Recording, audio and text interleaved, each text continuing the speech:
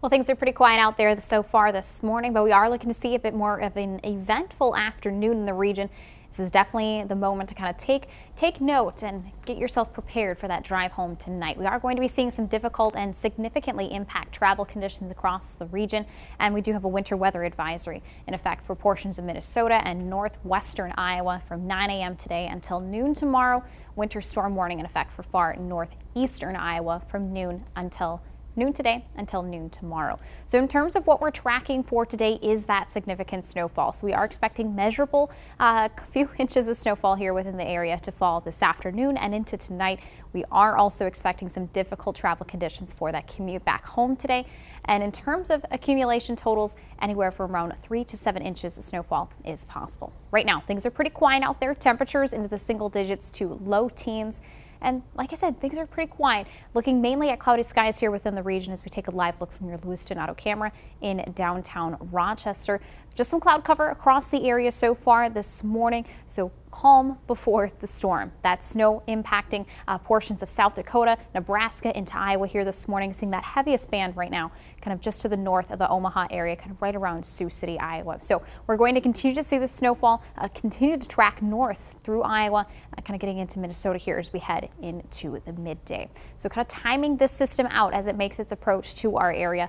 We will stay quiet for the next handful of hours, but as we head towards about the noon time, we'll see this light snow beginning to enter along the I-35 corridor and continue to pull in heading towards the east. So entering the Rochester area and areas along Highway 52 by about 1 this afternoon. So again, starting off as some light snow, but as the system pulls throughout the afternoon, we will expect to see some pockets of some heavier to moderate bands of snowfall. Areas into far northeastern Iowa could be seeing some snow rates this afternoon, upwards of 1 inch per hour. So that again, right there will make for some very difficult travel conditions, especially within that portion of the viewing area. So by the dinner time and the evening commute back home, plan on some very messy, slow going conditions.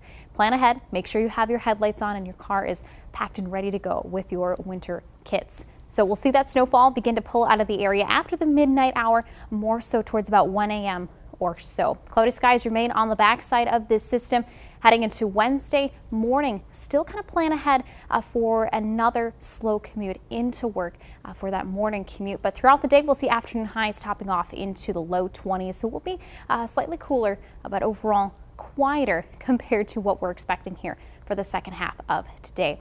In terms of snow total amounts, we will see some lighter totals towards the north and heavier towards the south, anywhere from about 3 to 5 inches of snowfall in the northern portion of our viewing area. The main center portion, including the city of Rochester, Austin, Elbert Lee, and towards Mason City, looking to pick up anywhere from about 4 to 6 inches and anywhere from 5 to 7 down into far northeastern Iowa. So, and again, is going to be where we're going to be seeing the heaviest of that snowfall.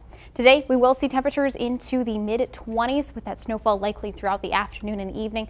Plan ahead for difficult travel today, and for tonight, the overnight lows will be into the mid-teens, mid to upper teens, with light snow continuing and wrapping up after midnight tonight. Your extended forecast showing some quieter weather on the backside of this active system for today. Maybe a few additional snow showers possible for New Year's Day on Friday, but again, looking at some more sunshine on the way for this upcoming weekend. So the best part of the day, Sarah, is likely right now, this morning. Yes. Thank you. Coming